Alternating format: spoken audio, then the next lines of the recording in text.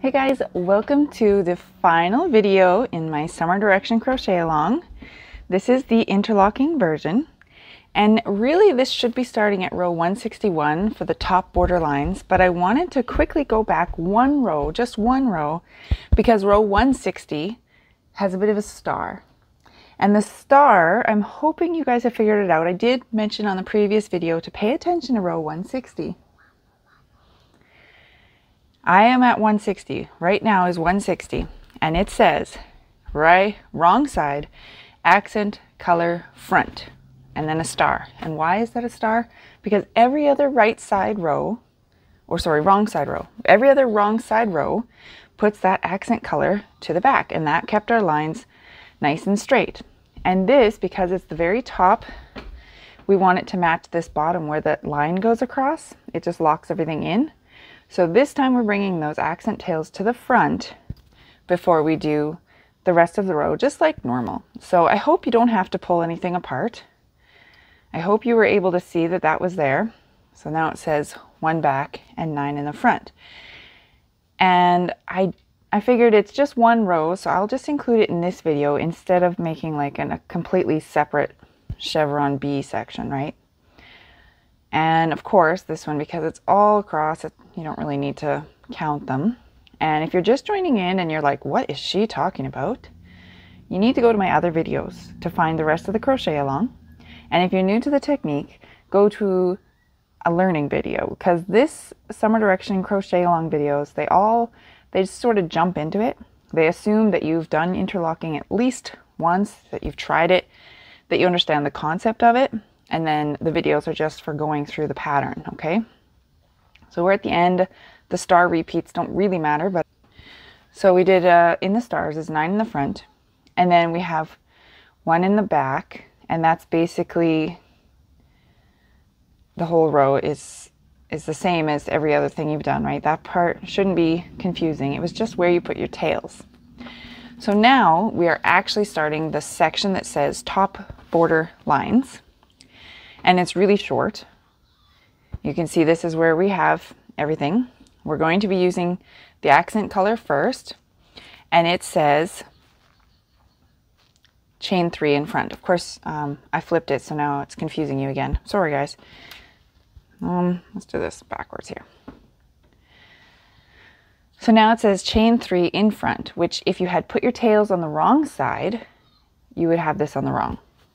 And then it says 9 in the front. Of course, you don't really have to count. And outside of the star is also another stitch in the front. So you really super duper don't have to count, because the end stitch is also in the front. Everything is just in the front. We're all on the same side here because it's creating that stripe across the top so that the top and the bottom border matches. And this section really is basically like the opposite of your foundation rows. Very simple for us now. We've done the whole pattern. Now we're just doing 2 rows. So I'm also going to include a quick little suggestion for how to do the border. Let me finish counting this. So it is weird when you're doing the end stitch in front. It feels like you're going into nowhere. So there you go. Now it says cut and tie off your accent color, which is one of the most exciting pieces for me, because I'm like, wow, we're done. It's amazing. So what I do, I finished my stitch and I cut some and I pull it through. That makes a knot. I leave my tail long because if I make a mistake and I have to pull it out, I'd rather have a long tail, and then I just cut extra at the end.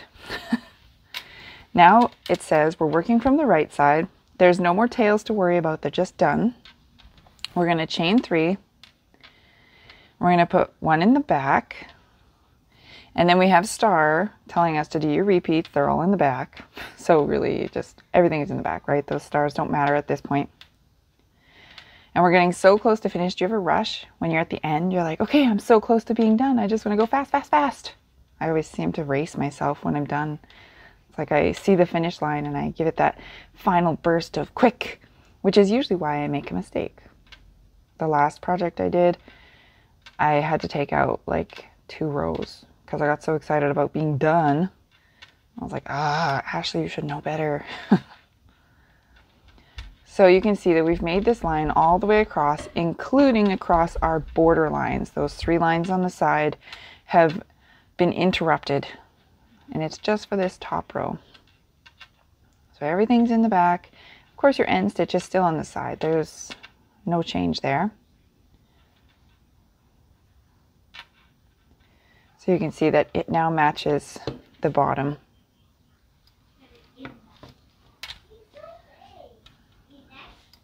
And that is like the entire pattern. We did it. Yay! Now in the pattern, it says you have the option of doing a single crochet border. You can see that it is finished. There's no rough edges or anything. If you wanted to do the single crochet border, which I do find makes it look better, all I do is I chain 1 just to give me some space. And then I put 2 single crochets into all of these windows. And it's quick for me. I just go in the big gaps and away I go. However, I have noticed not everyone likes to do this. They think that it doesn't really add much, which, I mean, it doesn't. It's not much, but it's just enough to make it stronger on the edges. The other issue that some people have mentioned is that it kind of makes this gap bigger. And I'm not sure about it making it bigger, but it could be fixed, okay? So I'm going to show you one other way to do it. There are other ways. If you see other designers doing things, go ahead, do whatever you like. It's your border, make it beautiful. But here is one option that I have been fooling around with. I take only 1 loop. So that kind of, it stretches it out a bit. And I go through and I just do the single crochet as if I was doing the regular border that I've suggested in the pattern. And every other time, so I did through the green one, and then I just did in the purple. And now this one, because it's a green row, there's like a loop on the front here, and if you can get into that loop and then go under your purple, it kind of holds things tighter against, but I don't like to do too much of it, so I do every other stitch where I pick up something from the green. On every other row, because you remember how we were doing the starting chains, it goes chain 3, but then at the end you were just going into the gap, so it actually can move around. So that would be what I did here. That was the chain 3 gap. This one is an actual stitch. There's no wiggling. So I still just take 1 loop. If you go through 2, then I find it makes it too gappy again. And that's been my newest trick. I don't know if it's a trick really, but that's what I'm thinking of it is. I kind of just take 1 loop, I still go through the purple, and I'm still doing just single crochet. I've seen half doubles and things like that. I'm still just doing single crochet. It's just that I'm grabbing 1 loop of my accent color as I go. But it does keep things just a little tighter so that this piece doesn't get pushed up. It kind of seems like it gets pushed up when there's too many stitches, whereas now it's locked in. So that's my trick. I don't know if you are going to find it too complicated or annoying. It definitely takes me longer than just putting those single crochets in the gap hole, right? Gap hole? I don't know if that's a very nice word, but I'll do some just to show you the difference. So it goes much quicker for me to just find the hole, and I put 2 in because it's the height of a double crochet, right? And that's how you do borders usually. And when you're laying it down, there's really not a whole lot difference. I mean, it's still dark, light, dark, but this one is just wigglier. I don't know. I have been liking it lately. It takes me longer, but I do find that now I'm preferring that.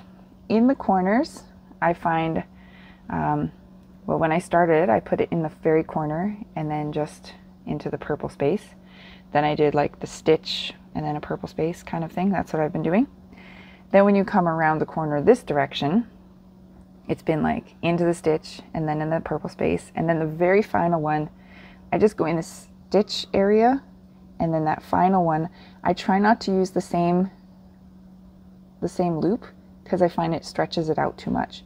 So I usually try to find some other loop in the back. The loops are pretty stretchy. I think you'll be surprised if you're pulling things around and you realize, oh yeah, they go anywhere.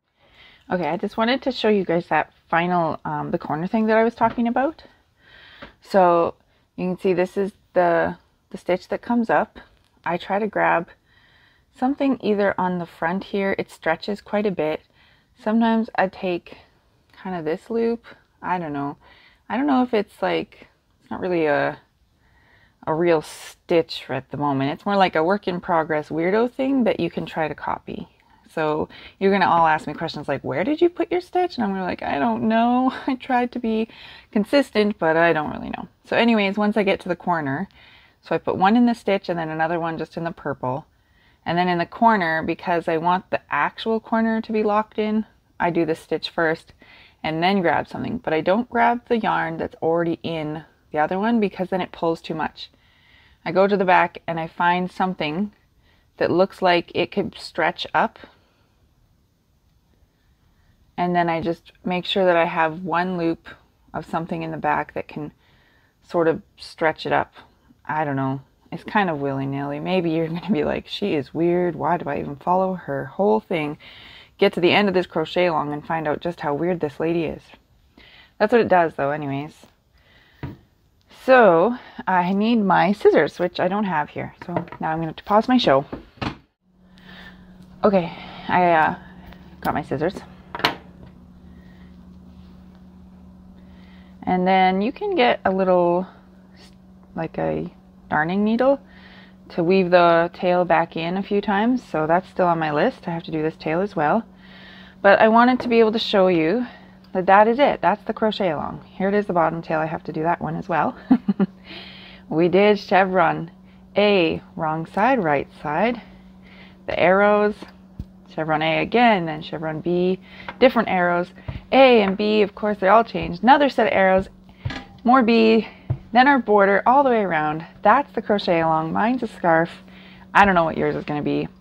These little edges, you can see how they are locked in a bit better. This is something I've done before. This is what I mean, that it kind of makes a flap, which when it's just sitting, I don't think you can really notice. But maybe you don't like the texture of that and you want it to be locked in. That's the difference. That it is. My crochet along, I'm done. I'm so excited. Now I have to go do the videos for the mosaic version. Maybe some of you will be doing both versions as well. Maybe you're going to be doing a blanket of this. Maybe you're going to stick to the scarf. I'm excited. I'm really excited, guys. I know it's the end and I should show you the excitement at the beginning, but here I am. It's at the end and I'm excited. So thanks for watching. Thanks for playing along. Hopefully you learned something or enjoyed yourself maybe a little. I don't know. Just thanks for being here.